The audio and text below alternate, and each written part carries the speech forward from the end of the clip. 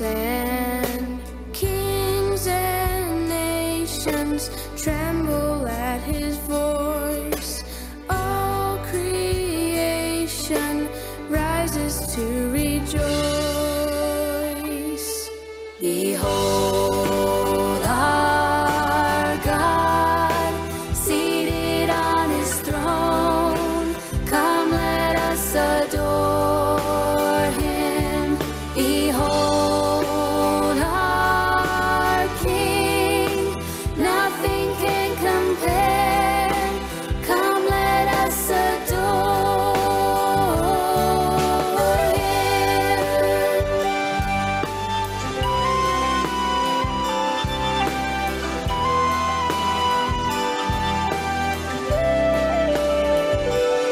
Who has given counsel to the Lord? Who can question any of his words? Who can teach the one who knows all things? Who can fathom all his wondrous deeds? Behold our God, seated on his throne. Come, let us adore him. Behold our King, nothing can compare. Come, let us adore him.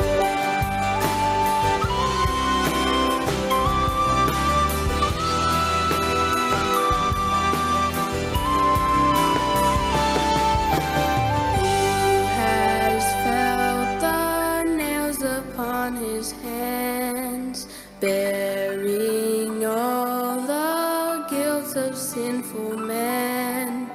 God eternal, humble to the grave. Jesus, Savior, risen now to reign. You will reign forever. Fill the earth. You will reign forever. Fill the earth. You will reign forever. Fill the earth. You will reign forever. Behold our God, seated on his throne. Come, let us adore him.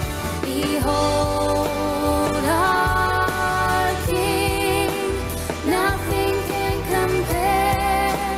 Come, let us adore him.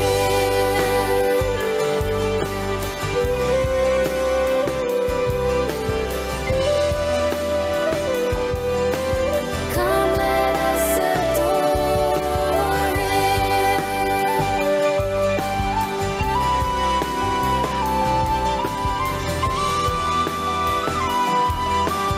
You will reign forever.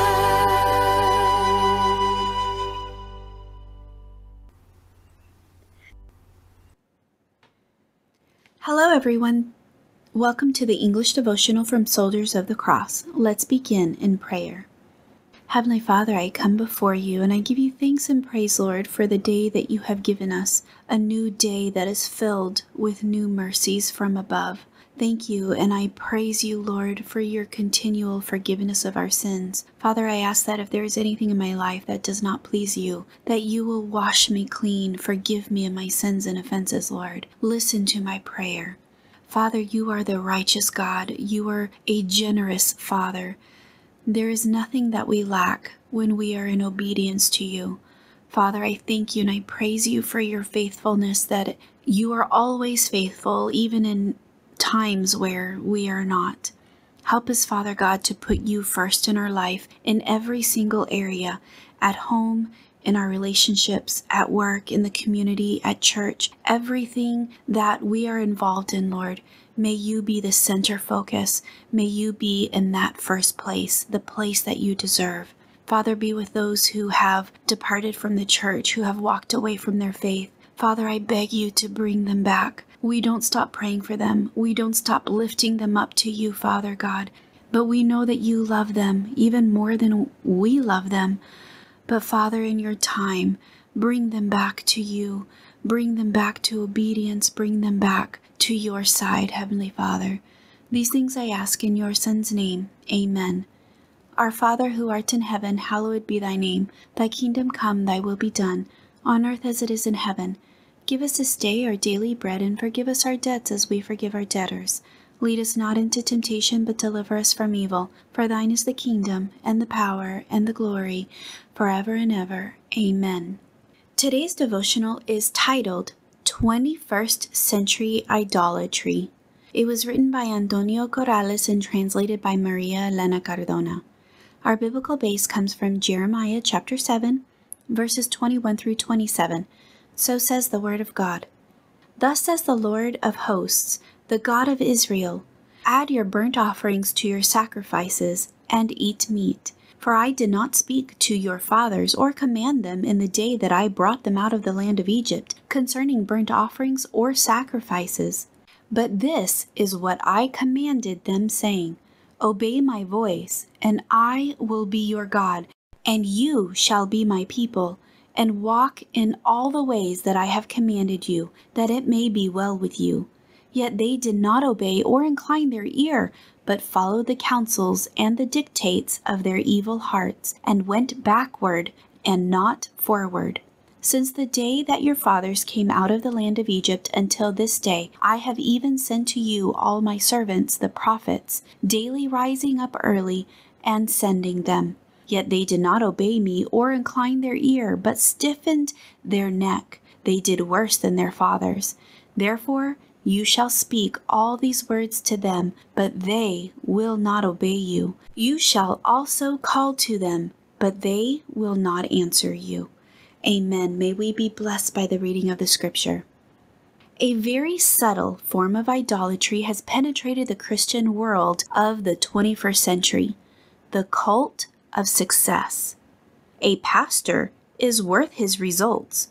If he has a church full of members or a high financial budget, then it is a sign that he is a successful pastor. The God of success is becoming the Baal who tests our fidelity.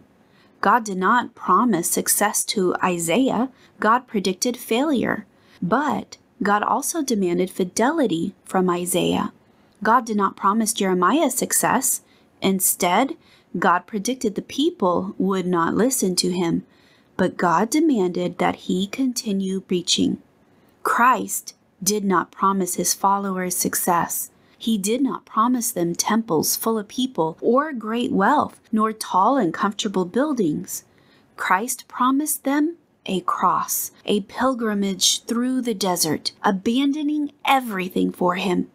He did not demand results from his disciples, but he demanded for them to go out and preach the gospel. Success is not a bad thing. What is extremely dangerous is the cult, the success. The church of Sardis and Laodicea were very successful, but Christ only had chastisement for them. The cities of Smyrna and Philadelphia were poor and weak, but Christ praised them wholeheartedly for their faith. May your success be praised by God and measured by the fulfillment of the Great Commission. Amen. My brothers and sisters, we were not promised a cushioned life being Christians. We were not promised easy travels and things without stress, without worries, without concerns. My brothers and sisters, we are commanded to follow Christ. We are commanded to pick up the cross and follow him.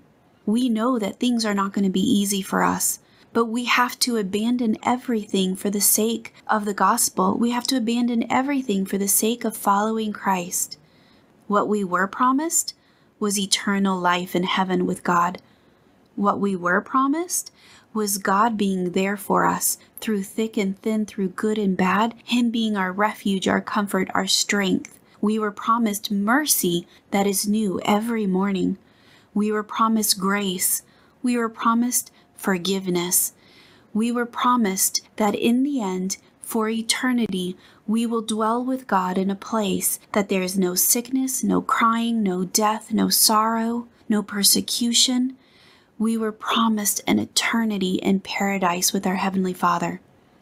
Don't get sucked in to the idolatry of being successful. Don't be discouraged if things outwardly seem to be failing, because God uses the failures, and sometimes failure is His plan. But God uses those who are willing to do His work.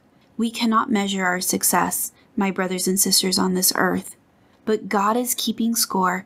God is keeping count of all that we do for Him, and success belongs to Him. We are called to plant seeds. We are called to spread the gospel, and God is the one who is successful and mending hearts, softening hearts, and bringing hearts to repentance. So my brothers and sisters, don't be discouraged by the 21st century idolatry, which is success, but be encouraged that each and everything that we do for God, He sees, and we will reap our reward in heaven. Amen. May the Lord receive the honor and the glory.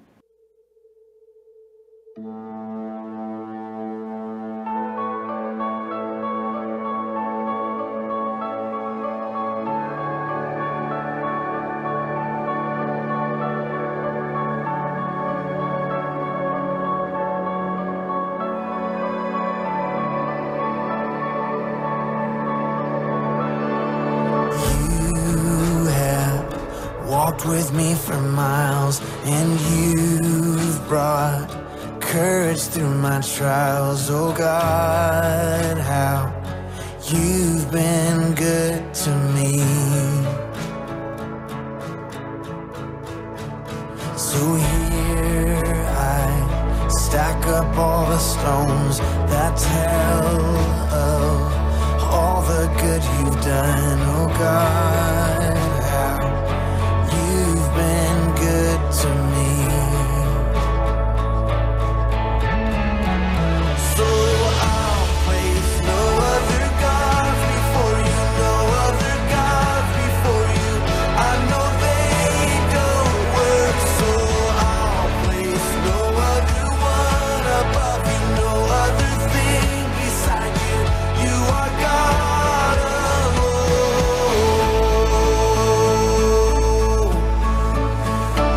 So when my eyes tell me to run, remind me of the battles you have won. Oh God, how you've been good to me.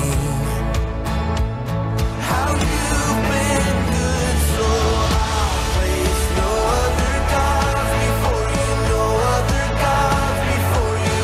I know they don't work, so I'll place no other one above you, no other thing beside you. You are God alone. In the morning, you have my attention. In the evening, you have my attention. Every season, the laughing, the breaking, the dancing, the waiting, you have my attention. In the morning, you have my attention. In the evening, you have my attention. Every season, the laughing, the breaking, the dancing, the waiting, you have my attention. In the morning, you have my attention. In the evening, you have my attention. Every season, the laughing, the breaking, the dancing, the waiting, you have my attention. So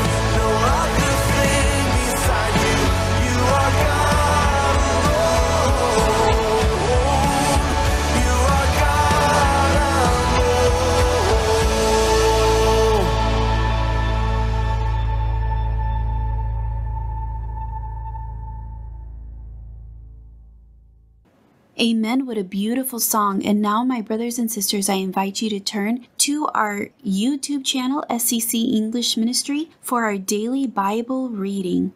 And now we ask that the blessed love of God, the grace and peace of our Lord and Savior Jesus Christ, the companion and communion of the Holy Spirit, our great counselor, be with all of his children, now and forever. Amen.